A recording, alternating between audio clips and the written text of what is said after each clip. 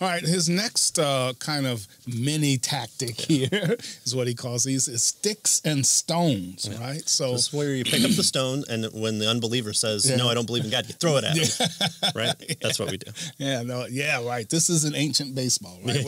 They're throwing stones and you're trying to hit it with a stick. No. Yeah, so he tells us that my mom used to say, so his mom used to tell him, sticks and stones may break your bones, but names will never hurt you, right? So that's, if you think about that, most moms would have said that, right? I think that's on agreeing to start your own Twitter or YouTube page. That now remember, sticks and stones, right?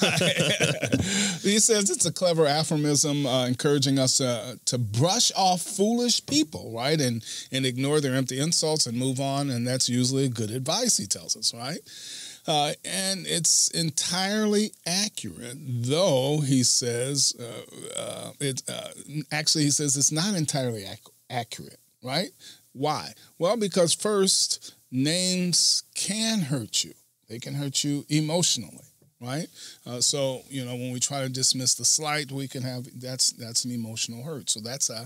So in a way, they can hurt you, right? And secondly, when it comes to thinking carefully about weighty matters, name calling can distract us, and it can be a nuisance, right? It gets us off course, right? And so it's not exactly accurate to say that they don't hurt. They can hurt you personally. They can hurt the conversation by getting us off course, right?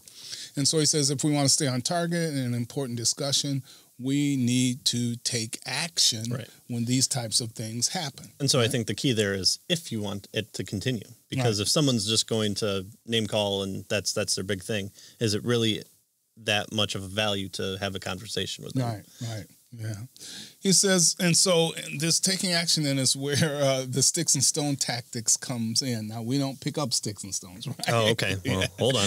He says this one is like the steamroller tactic that we saw earlier, right? This is a defensive tactic, right? It's a maneuver to protect you from a certain type of ad hominem attack, which is name calling, right? So that's what this one is all about. Here's how it works. Whenever anyone tries to deflect your point by labeling you with a nasty name, like bigot or homophobe or Islamophobe or racist or whatever, ask for a definition, right? What do you mean by that? Well, we've seen this before, right? Yeah. He says the rhetorical force of these words this name-calling words is often so powerful that you'll have a hard time overcoming them unless you flesh out their meanings and put them in the open. Right? Let's get our cards on the table. So what do you mean by that, right? Pejorative labels succeed at marginalizing you because of their ambiguity, right? Where they can have many meanings, and so we need to make sure that we nail something down with this person when they call us a name. Right. What do you mean by that? Or what is that to you? How are you using that word, right? And we definitely see this with when we have conversations about, I don't agree with homosexual marriage because, that's not how God set it up, and I'm a Christian, and therefore I go by what Christ's definition is. Well, you're just being a homophobe.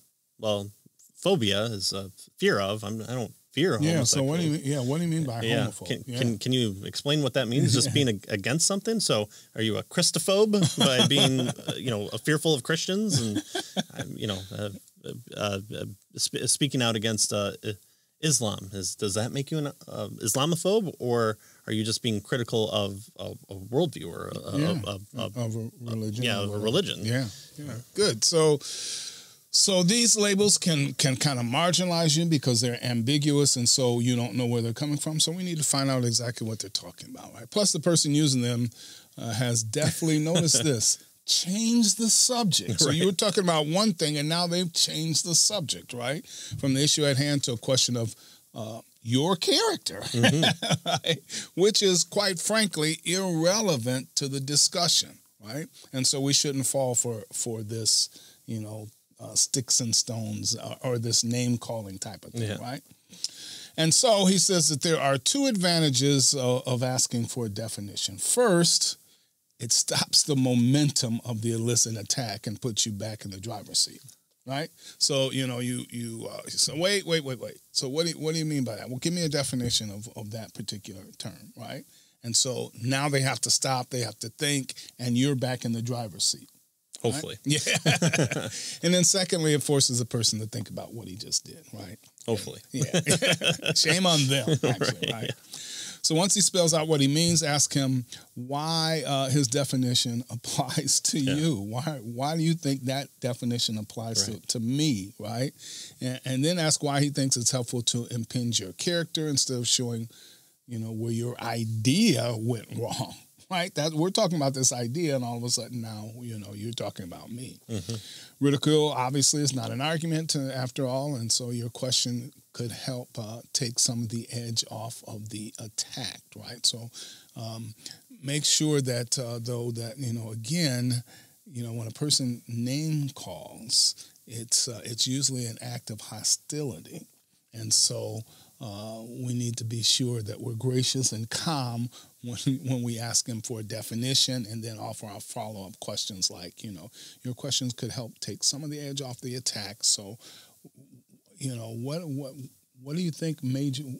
Why do you think I'm like that, kind of thing, right? And what does that have to do with our discussion? Yeah. Yeah. We're talking about the transmission of the gospel. I don't know. It makes me an idiot. All right.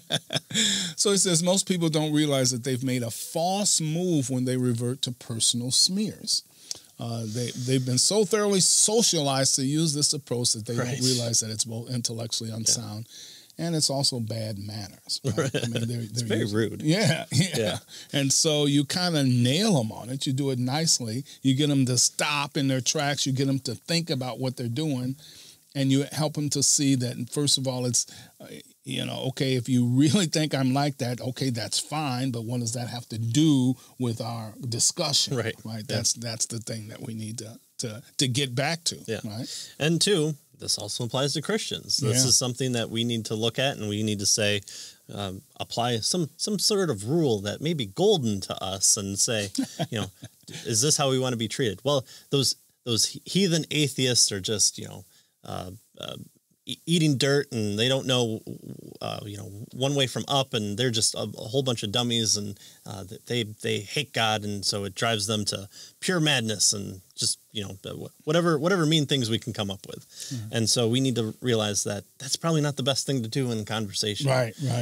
Especially, hopefully, this person that you're conversating with, probably not online, and probably someone that you enjoy. Yeah. And so sometimes that's just homophobic if you're against homosexual marriage. Well, are you saying that because you think I'm homophobic, or are you saying that because you've kind of heard that response from people that respond to people who talk about homosexual marriage? Yeah, and then what do you mean by homophobic? Right. So it could be a legitimate, I wasn't really thinking of what that meant. I've heard this in the past. Well, aren't you just being homophobic to gay people? Oh, I wasn't saying you were homophobic, right? Yeah. Okay. Jesus was. Yeah. Yeah. So also a really good point for Christians to remember. Yeah. Gentleness, meekness, love. Yeah. That's what we want to bring. Right. When they go low, we go high. Or we walk away. Name calling, the sticks and stones, we say, hey, what's your definition? And we try, because really they've gotten off the subject. Right. And we need to steer them back. And so we halt them in their tracks by asking them, what do they mean by that? And then, tell them that, okay, that's fine, but that's not what we're talking about right now. We're not politicians here. We're talking about important things. Yeah.